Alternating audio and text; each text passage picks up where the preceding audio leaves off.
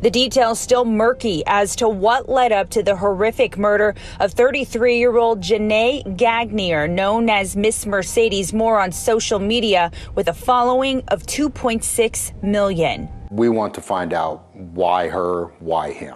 The body of the woman was discovered Sunday afternoon inside her apartment at the Cortland Sugarland complex. This is the story of a young woman whose radiant beauty captivated thousands, drawing them into a world of glamour and allure. Meet Jenae Gagnier, known to her followers as Miss Mercedes Moore, an Instagram model whose life seemed straight out of a fairy tale, but as the screens filled with her laughter, there existed a chilling presence lurking in the shadows, a presence that would ultimately shatter the illusion and plunge her into a nightmare she could never escape.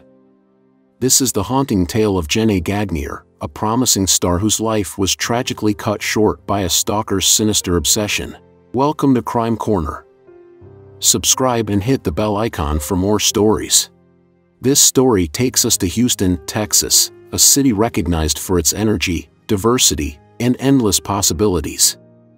Beneath the bustling life and Texan charm, a horrifying story was unfolding that would forever stain the magnificence of the city's streets. Jenae Gagnier, a resident of Houston, was born on November 25, 1987, to Mark P. Gagnier and Janetta Grover. She became well known as an Instagram influencer and model with more than 2 million followers. She was a devoted daughter, sister, aunt, niece, cousin, and friend to many people. In the sparkling world of social media, she was a vibrant and stunning young woman. She effortlessly drew attention and affection with an attractiveness that looked almost otherworldly. As an Instagram model, she showcased a life that many could only dream of, a life adorned with luxury, glamour, and tantalizing beauty. But beyond the filters and perfectly composed photos, Jenae was more than just an online figure. Her contagious laughter and sincere kindness revealed a soul that shone just as brightly as her smile. It was this true genuineness she had. However, as the comments and likes poured in, a darkness started to creep into Jenae's beautiful story. And the threatening stranger who emerged from the darkness was none other than Kevin Alexander Accordo, a 34-year-old guy from Florida whose obsession with Jenae had grown to terrifying proportions.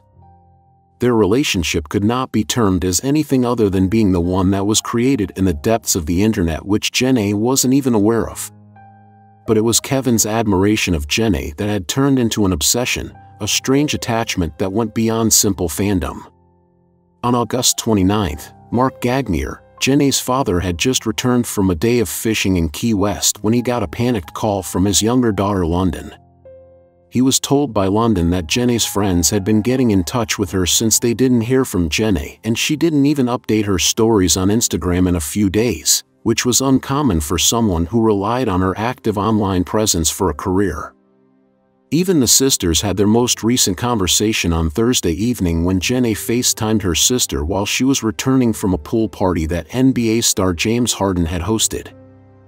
Mark initially thought that his daughter Jenae was simply not returning his calls, as this had taken place a few times earlier, and that she must be sleeping late after a night out.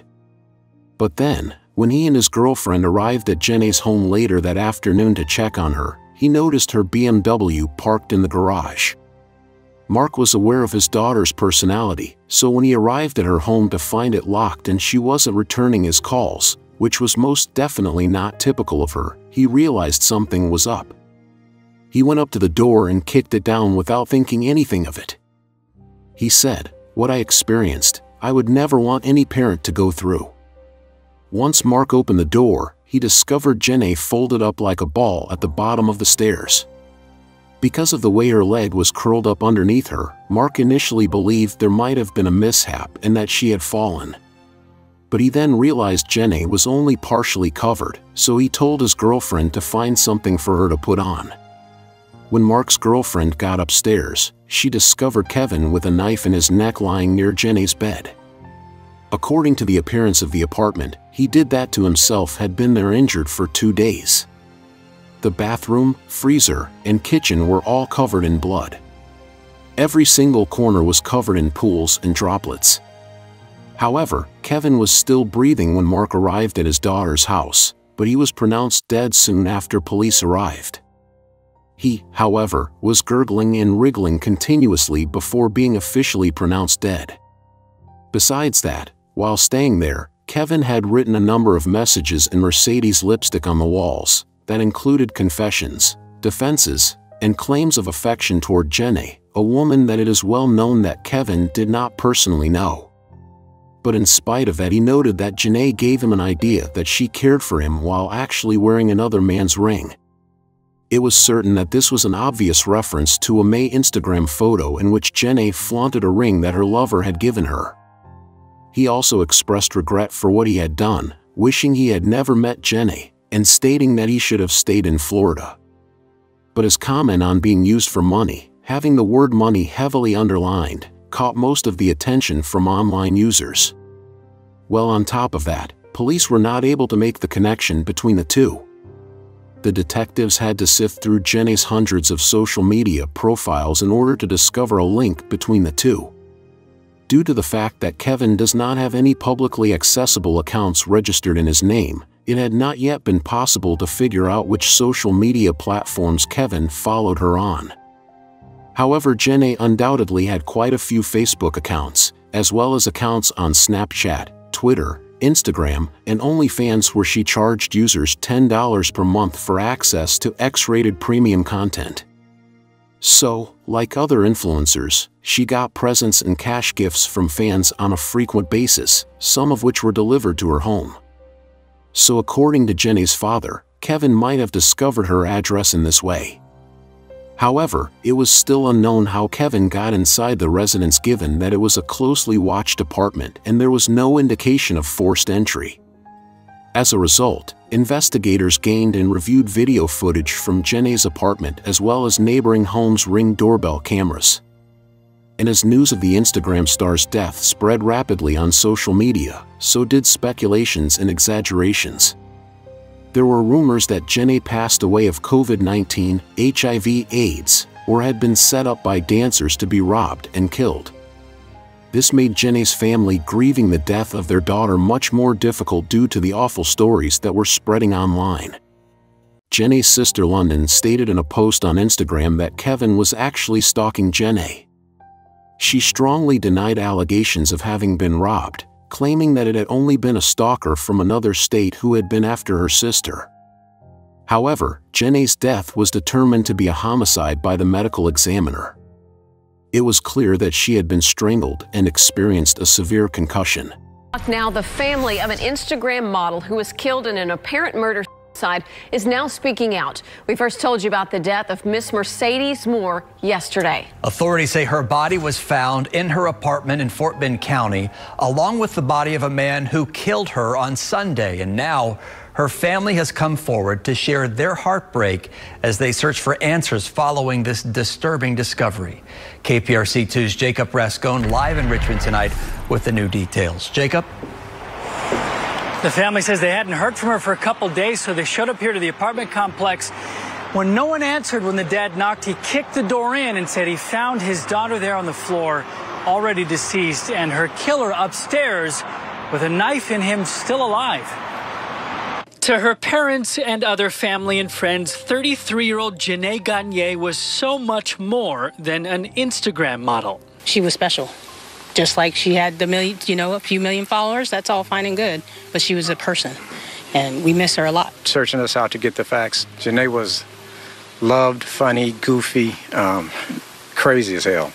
I know, and I shouldn't say that about my daughter, but that's my daughter. 2.6 million followers on Instagram knew her as Mercedes Moore. What happened on Sunday was the family's worst nightmare.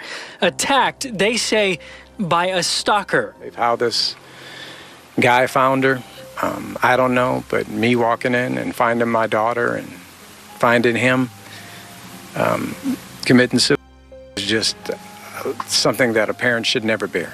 She's very cautious about her surroundings. Unfortunately, someone basically was stalking and killed my baby. Police say Kevin Accordo lived in Florida and did not know Jenae. His only criminal record, traffic violations. It does hurt as a parent to know you're bearing your child before, you pass away.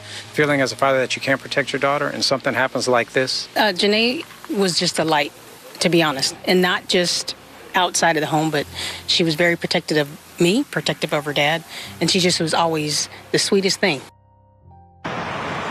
Exactly how the suspect got here from Florida, got in the house, found her, all of that we still do not know.